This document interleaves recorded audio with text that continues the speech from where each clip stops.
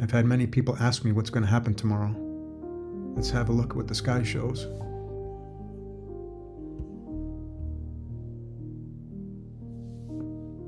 First, we've been talking about the notable focus, which is on the Divine Feminine's victory over the lower energies, as depicted in the sacred texts and arts displaying Virgin Mary stepping on the snake. It's just a metaphor for squashing those non-loving memories, those vibrations. The exact alignment of Eris, symbolizing the Virgin Mary, with the North Node, the head of the snake, the cobra.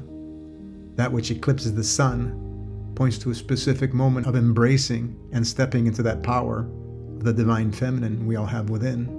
Second, Venus, the Mother Nature aspect of the Divine Feminine, is in eclipse position with the South Node. But look at the storyline I'm showing you. Venus is the mini-me of Eris, and she's in Virgo.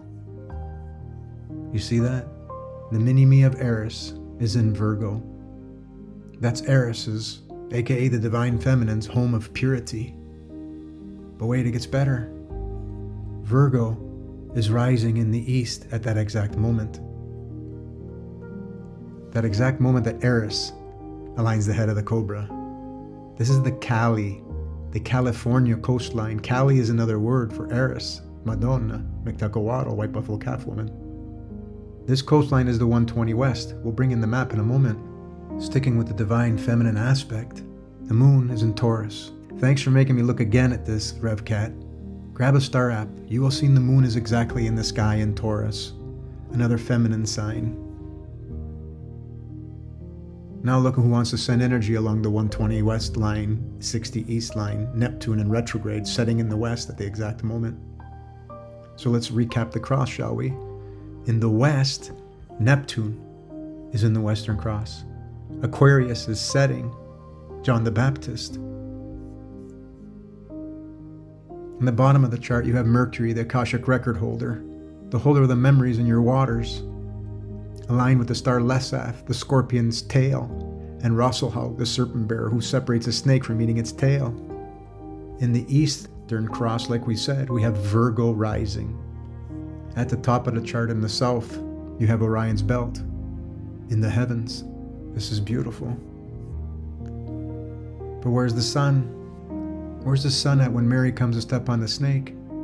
The materialistic sun, he's in temptations of Scorpio, with the fire of Mars, and the personal harvester of Ceres. Men, women, you're both the sun. You have to control that fire. Keep at peace. Stay centered. You're being tested. Stay in the love. Get the message across in a beautiful way. So it still gets better. Let's talk about the sun. As a Dendra zodiac at this exact alignment, the sun is sitting with the snake on the box. This is the 369 of the circle of 60. The secret to all energies. The secret to 369. Look at the beautiful message, folks. The stars are talking to us. It's showtime. We gotta love. We gotta squash that ego.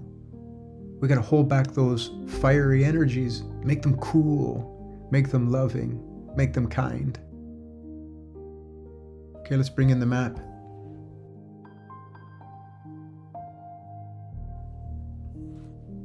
As you can see, we're Virgo rising, California coastline, and here is Neptune sitting right across. And it's going to hit this area of the map, this area of the Earth.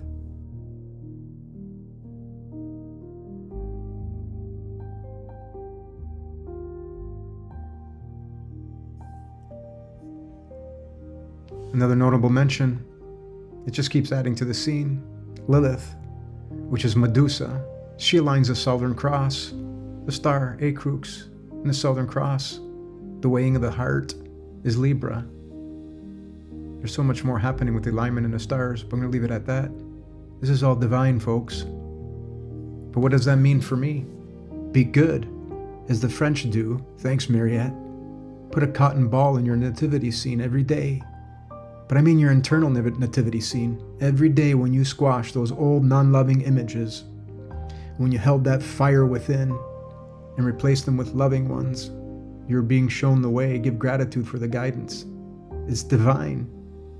Everyone will experience this in their own unique way. So have compassion while everyone reunites with one love. Every day, grab a cotton ball, put it by your nativity scene, by your heart. Spend your whole day thinking that I'm going to put that cotton ball in that nativity scene. Santa, Mama, she's home, starting her journey down the chimney of our being.